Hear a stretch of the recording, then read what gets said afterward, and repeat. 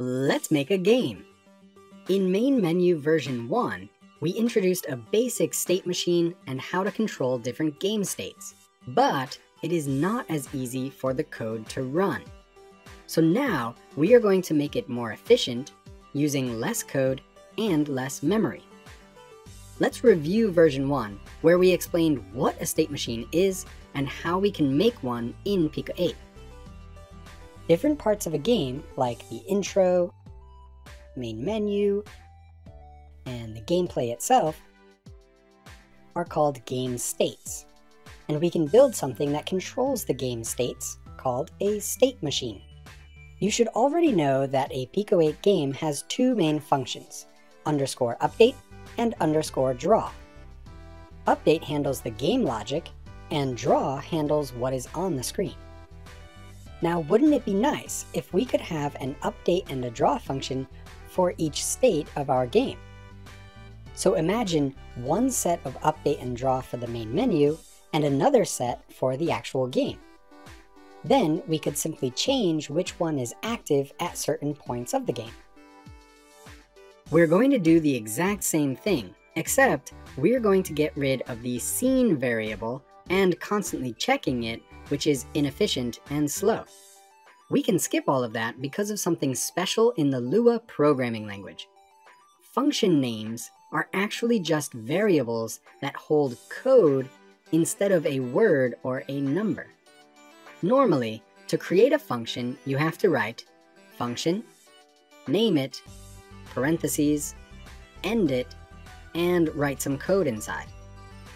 And now we actually have a variable named myFunction, and it is holding code that can be run as a function.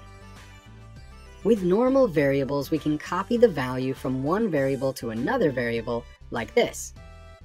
A equals 10, B equals A, print parentheses A plus B. And that works out to print 20. What happened was, Pico 8 created a variable named A and set the value to 10. Then it created a second variable named B, and then it looked for a variable named A, found A's value, and then set A's value to B. Doing that did not erase the value from A, it copied it. Now, variables A and B both hold the number 10. So of course, Pico 8 understood A plus B to mean 10 plus 10, and printed 20.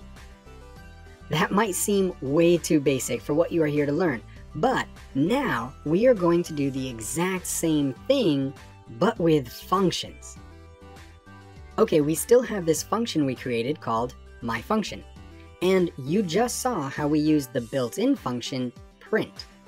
Since print is a function, we can treat it like a variable that is holding code.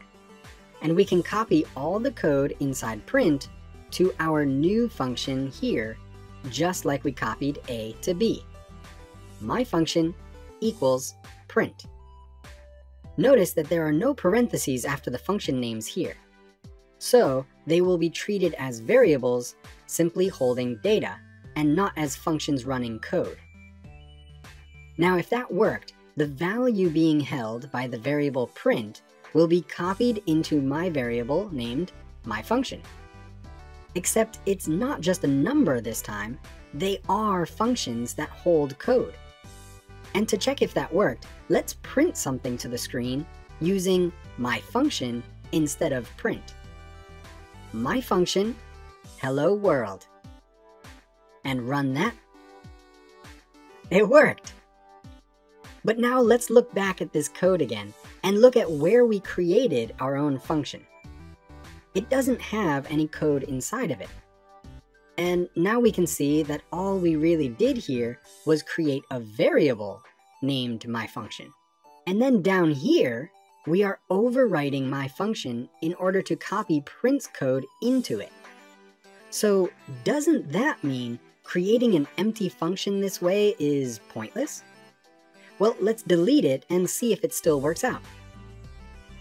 There you go. No errors. Everything still works just fine. That's because if the variable myFunction doesn't already exist, setting it to something will also create that variable at the same time. Okay, now what does all this mean for game states? Well, it's a pretty sweet shortcut to setting what code goes inside of what function names. Remember that Pico 8 expects two main functions in order to run a game: _update and _draw. Normally, we have to create those functions like this: function, _update, parentheses, and end. But now we can see that that is really just creating a variable named _update. And we can more easily create a variable like this: _update equals. So let's do the same thing with _draw. Now we just need some code to copy into those variables that Pico 8 will try to run as functions. So now let's create update and draw functions specifically for a main menu. Function update menu.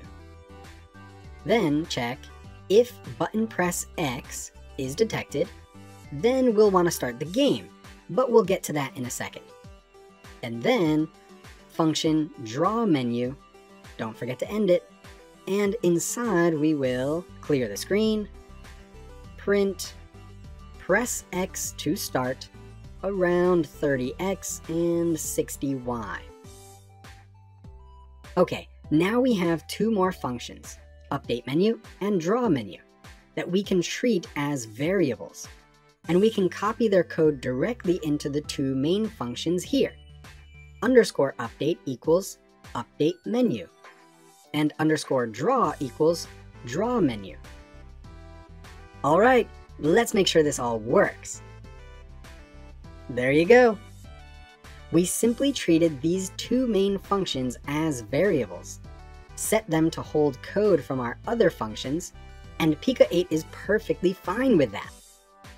All right, so now we have a main menu, and when you press X from the main menu, we want to start the game, which means we want to change the main functions to hold the code from our game functions. So if button press X, then _update equals update game, and _draw equals draw game. Done. Game states changed. Except we don't actually have update game and draw game functions yet. So let's build those quickly. Function update game, end. Function draw game, end. And just to prove to ourselves that it does change, let's draw something simple.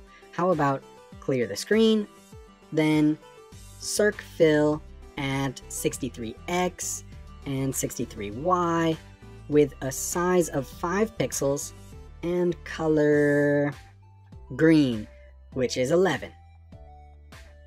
All right, let's test that out.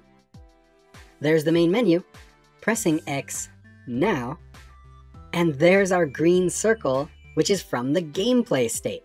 We are able to completely change the game states by directly setting the main update and draw functions to hold the code from our specific state functions.